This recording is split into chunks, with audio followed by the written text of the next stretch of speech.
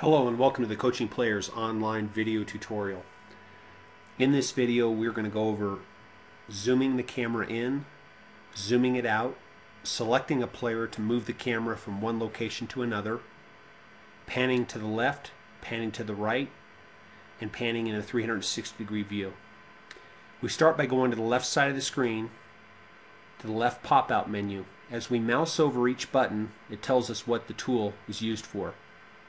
The zoom in and zoom out button are the plus and minus button. The magnifying glass is the select a player. To zoom in, we left click the zoom in button, hold it down and it zooms in. To zoom out, we left click the minus button, hold it down and it will zoom out. Again, to zoom in, zoom out, it's just a click of the left mouse button. At any time, we can also move forward or backwards by using the roller on the mouse. When we roll forward, it moves in. When we roll backwards, it moves out. From the top-down view, you can roll in, you can roll out to get the angle and the perspective you want for teaching. Now let's move the camera.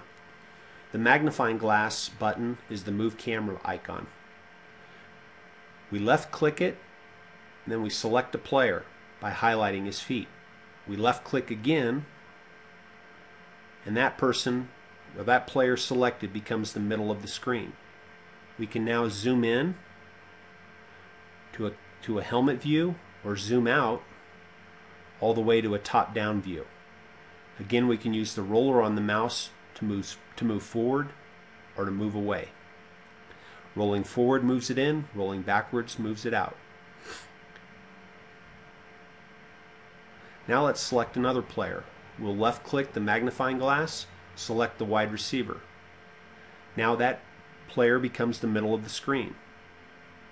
We can roll in and roll out, or we can zoom in and zoom out using a left click on the zoom in button or the zoom out button. From the helmet view, if we want to pan, we free the camera by right-clicking the mouse. When we right-click the mouse and move our mouse from left to right, the camera pans from left to right, following the movement of your mouse. Once you get the view you're looking for, you simply right-click again and it locks the camera in that view's position. Then you can use your roller to move away and to move in. You can zoom in, you can zoom out to get the teaching angle you want for the play. Whatever player selected, by moving your mouse you can pan 360 degrees around that player. Again, he's the center of the screen, so if you pick a wide receiver, you'll pan around a wide receiver. If you pick the center, you'll pan around the center. If you pick a linebacker, you'll pan around the linebacker. Let's go ahead and pick the center right now. As you can see, we can pan around the center.